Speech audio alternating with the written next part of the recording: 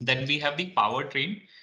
Powertrain is something that provides power, or vehicle powerhouse that provides power input to the drivetrain. So there are basically, in other words, we can say engine and transmission or motor and transmission.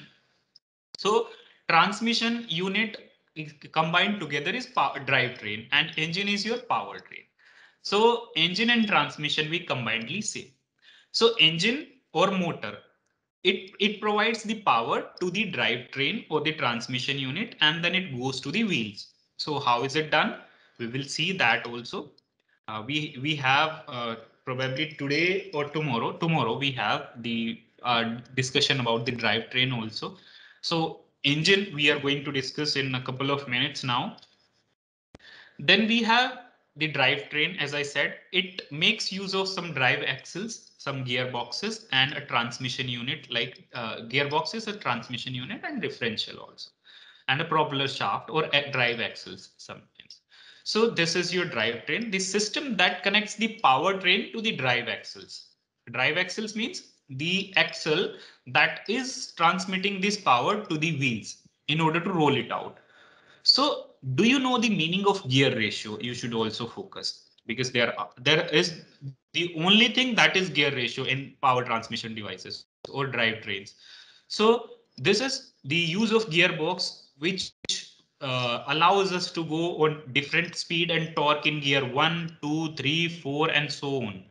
So we will understand, like tomorrow, what are the gear ratios and what is the gearbox, what is the differential, and how they work together, how they are coupled together in order to drive the vehicle in a detailed and controlled and designed manner, pre-designed manner, we could say. Then we have HVAC. In Not in every vehicle we have HVAC. In two-wheelers, we do not have HVAC. So what is HVAC? HVAC is heating, ventilation, and air conditioning. So partially we could have in two-wheelers also HVAC, but not completely. The technology of vehicular environmental comfort for heating, ventilation, and air conditioning is known as HVAC. So this makes use of engine power to run some a compressor and to run some blowers. It makes use of the engine power, and it gives you the desired environmental comfort inside the vehicle cabin. It could be heating up the vehicle, it could be cooling down the vehicle. So there are a lot of things. And do you know the working of car AC? This leads to a detailed discussion about HVAC. So there are some ducts. So in driver's cabin, there needs to be the airflow going, and in passenger cabin also there needs to be the airflow going. So there are ducts, there are some fans, there are some blowers, there are the compressor and some heat hoses, some coolant or some gas or the a lot of devices are there, or wiring harness is there, and the refrigerant lines are there, a lot of things are there, so in HVAC. So do you know the working of your car AC? Working means I do not intend to say to press the button and the car AC will turn on. No, the behind engineering, the background engineering, when you press the button and when actually the cool airs or the hot air starts flowing from the unit, what actually is happening behind the curtains. So you should focus on that. So when you press the button, what starts running? When it starts running, what actually is happening inside the compressor or inside the radiator or inside the condenser unit? So that you should try to explore. Then we have the electrical system, the network of all the electrical devices, sensors, and wiring harness designed to control the vehicle operations and performance is known as the electrical system. So you need to power up your headlamps, your tail lamps, your music system, your infotainment, and your safety system, your windows, power system, steering system, everything you have to power up. So for that, you need some wirings, you need some sensors, you need some properly designed and structured things. So that electrical system is known as the network of electrical devices, sensors, and wiring harness to control the vehicle operations and performance. So do you know the engine ignition system?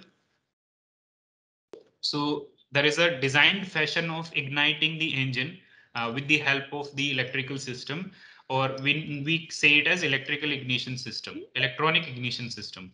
So we will have a discussion about this also. And it starts the internal combustion engine. The engine systems are almost over now, and it starts with this internal combustion engine.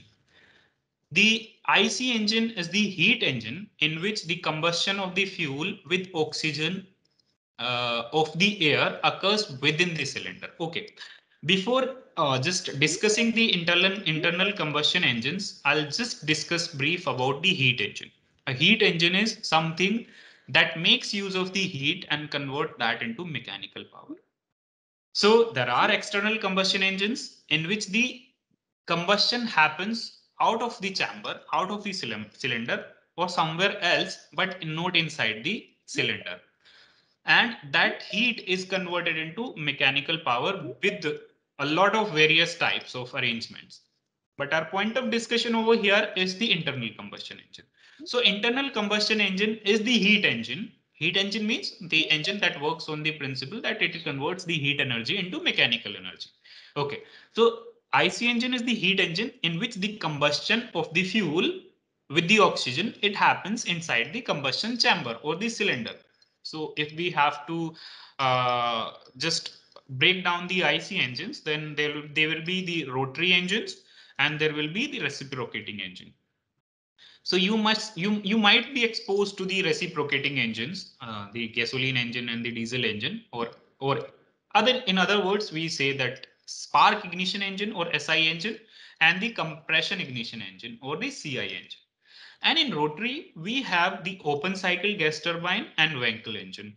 So these are some things that are very complex, and you might not be a lot of you might not be having a lot of knowledge about these things. Though our discussion just goes around the SI and CI and two-stroke and four-stroke engine, so we'll stay focused on that. So do you know the full form of SI engine, which I just told you? SI engine is nothing but the spark ignition engine. Okay, so this was about the classification of the IC engine. First, rotary engine, then reciprocating engine.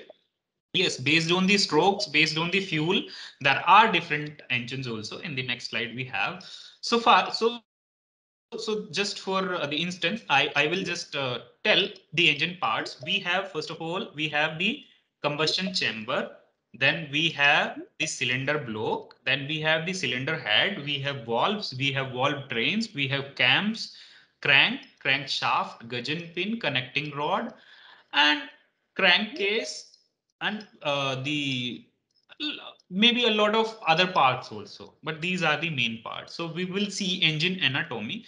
So you will see over here, there is a schematic of the engine, and just don't bother about its compression or its spark ignition or if it is two stroke or four stroke. Just try to see what are the parts.